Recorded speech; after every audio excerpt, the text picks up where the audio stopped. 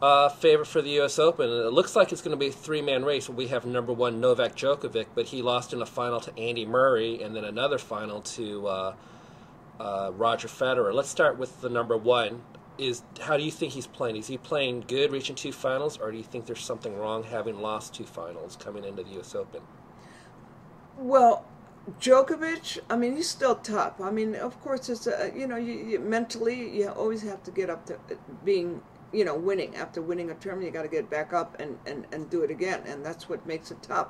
And Roger's been through it, and he knows, and that's why, when he loses, it's more on the mental aspect of it, not sustaining that level that you need to have when you're playing the best. And, I think Djokovic obviously knows what to expect. All top players get themselves up for a Grand Slam. So I'm not looking at any of his losses being any indicator that he's not playing well. He's playing very well. He's had a great year.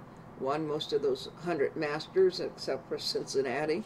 But he's going to perform. He's going to perform. Are you surprised he's only won one U.S. Open title? I was looking through the records, and I was surprised with just one because we like to think of him as the best hardcourt player because of how good he's at Australia, but, just one U.S. Open title. Well, Roger has dominated most of the times, and, then came along Del Potro, sort of surprised him, and then, last year Cilic played his best tennis, and I don't think he's ever going to play that kind of tennis. He just doesn't have it. I mean, that was impeccable tennis that he played last year to beat Roger, because Roger should have won. And Nishikori, I don't know about him. He's had his injuries and he has his ups and downs. Can he recreate what he did last year? I'm not so sure. Okay. I mean, you want to ask me another one? No, go ahead. I didn't mean to interrupt you. I mean, my choice is always going to be Roger. I mean, I think that having won Cincinnati was so important to him. Beating Djokovic in the way he did, he played him the way he should be playing tennis. Serve and volley. His serve is worth $1 million when he gets that first serve in and he dominates on his serve. Everything else is gravy. I think if it's come from Ed Burke, which I think it has, even though others have told him you got to serve and volley more, you got to be more aggressive, but obviously, you have to know when to hit that ball. But it's hard to coach somebody who's been number one and the best like that. He's the best because he reinvents himself every year. Every tournament.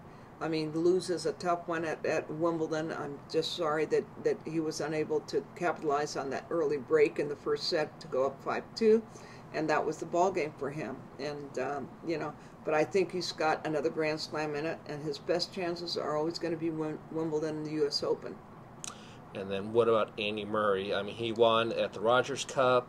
Do you think he's coming back to that form in 2013 when he won Wimbledon and he was really challenging the top guys? Well, I think I see his attitude being very good, much better than ever was last year. And I think Emily Maresma, for whatever reason, has done a good job on him.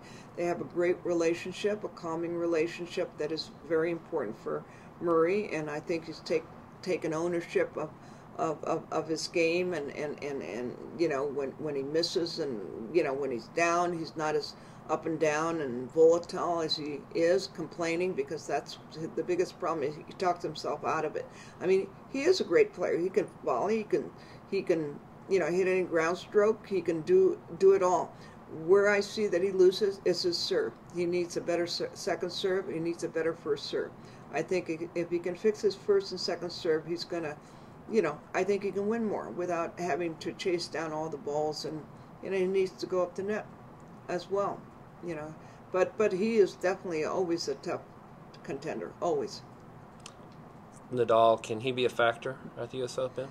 Well, everybody wants to see him come back, and he's got to change his game, but he's not as, flexible as Roger. I mean, Roger's really flexible. He is a better athlete. He's got better hands, better everything, and so it's a lot easier for him to implement changes in his game. For Nadal, it's very difficult because he is so tuned into one style, and he, he's got to beef up his serve. His serve is not going to, first it's got to be better, second's got to be better. It's got to stop hanging way back in the baseline, He's got to move up the net. He's got to shorten the points. Hey, he's getting up there. Just same thing that happened to, Roger is happening to him. He's now 20, 27, 28, 29, and he's getting up there, and there's got to be changes because they're the rest coming up. So I think he's going to have a tough time, but I'd love to see him come back.